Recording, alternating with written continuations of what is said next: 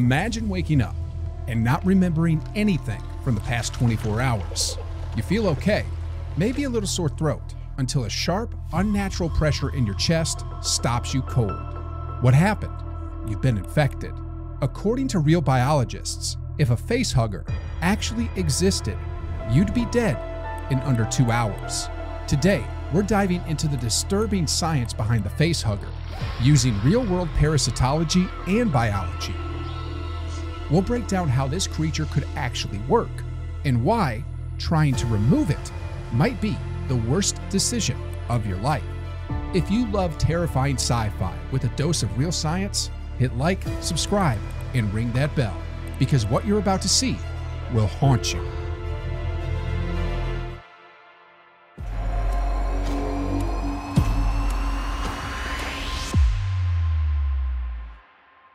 If an advanced alien race ever wanted to conquer Earth, they wouldn't need massive death rays or planet-killer motherships.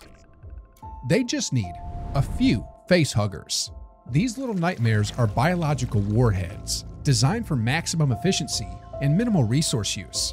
Unlike Earth's parasites, which evolved to coexist with their hosts, the facehugger doesn't care about balance. It's here to use you, kill you, and move on.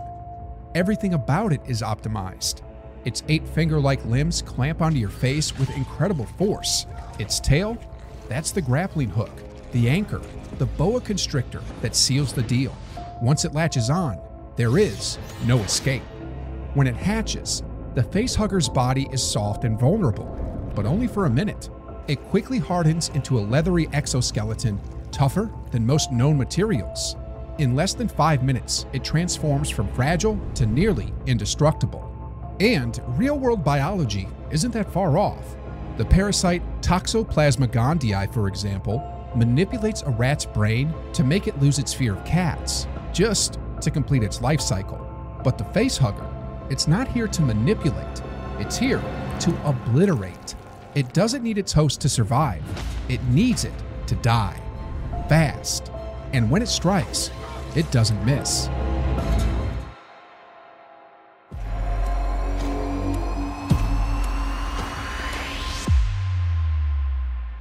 So, you've been attacked, it's on your face, and your instinct screams, get it off! But that might kill you faster. The facehugger's limbs act like a biomechanical vice. Pull, twist, pry, and you're just tearing your own face apart. But the real danger is the tail. It wraps around your throat like a reflexive noose. The more you fight, the tighter it squeezes.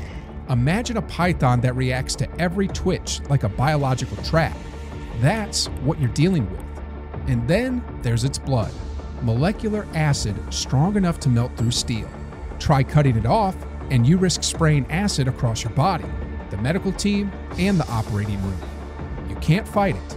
It's like trying to defuse a grenade while it's already exploding. And worse, it's aware. The facehugger adapts. Try removing it, and it tightens its grip, releases paralytics, or speeds up the implantation process. In seconds, it injects a chemical cocktail that overrides your nervous system. It's faster than any human anesthetic. You black out, and the facehugger takes over. It's not just clinging to your face, it's breathing for you, feeding you air, keeping you alive, just enough to finish the job. You're paralyzed, helpless. Your body? It's no longer yours.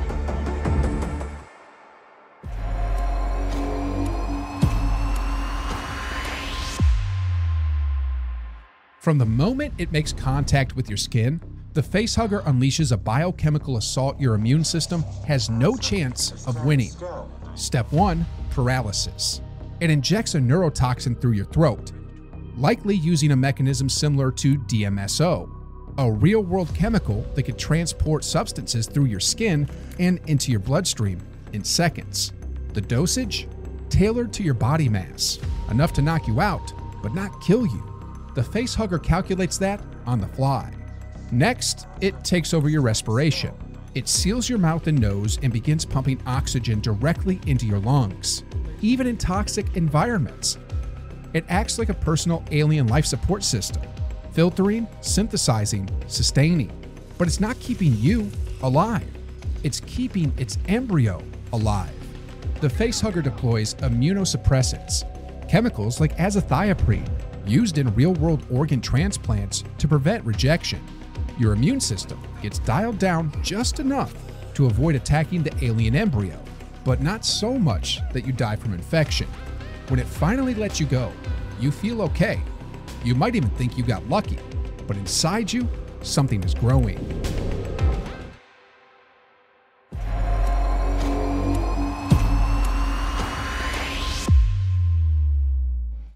Those 24 hours you were unconscious? That was the birthing phase. Once the facehugger attaches, a trunk-like appendage bypasses your gag reflex and shoves itself down your throat. It delivers two things: air and something far worse. Enter the Plagiarius praepotens, a mutagenetic substance that doesn't just implant an embryo. It rewrites your biology. Your DNA gets hijacked. Your cells start building a xenomorph using the blueprint of your own body. That's why every xenomorph looks different. A human host creates a humanoid alien.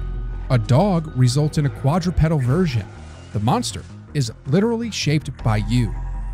And while this happens, your body undergoes a metabolic shift.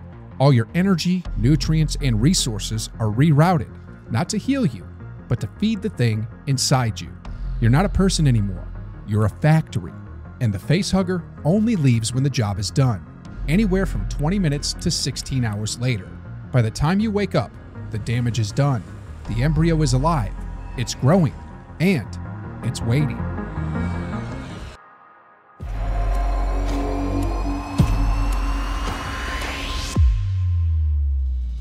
Is there any chance of surviving a facehugger encounter? Technically, yes, but it's like trying to win the lottery with a burning ticket. Facehuggers choose their hosts. They scan your biology in seconds. If you have a fatal illness, genetic defects, or incompatible anatomy, they'll reject you and move on. But that's rare. They've successfully implanted in humans, dogs, even engineers. Gaps in compatibility are few and far between. They're not predators, they're specialists. What about medical intervention, surgery, cryogenic freezing? Doesn't matter. That blood, still acid. That tail, still wrapped tight. And the facehugger's response systems act faster than a surgeon's scalpel. Extraction is next to impossible. And if you're really unlucky, you get the royal facehugger. This version implants you not just with a xenomorph, but a queen, sometimes even two embryos, the queen and a royal guard. One misstep and you've just seeded a future hive. Not even body armor will save you.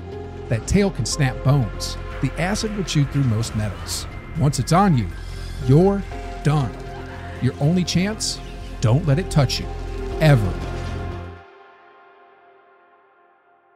The facehugger isn't just science fiction's most terrifying creature.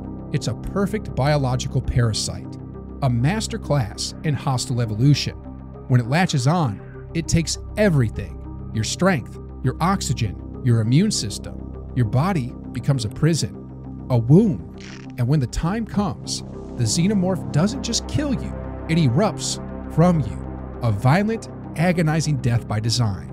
So if one day you're walking through a derelict ship and you hear a hiss and see an egg start to open, don't wait, run.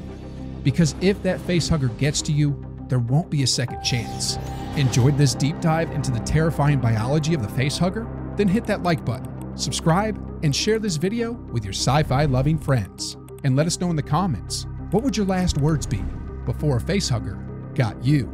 Thanks for watching, and remember, in space, no one can hear you scream.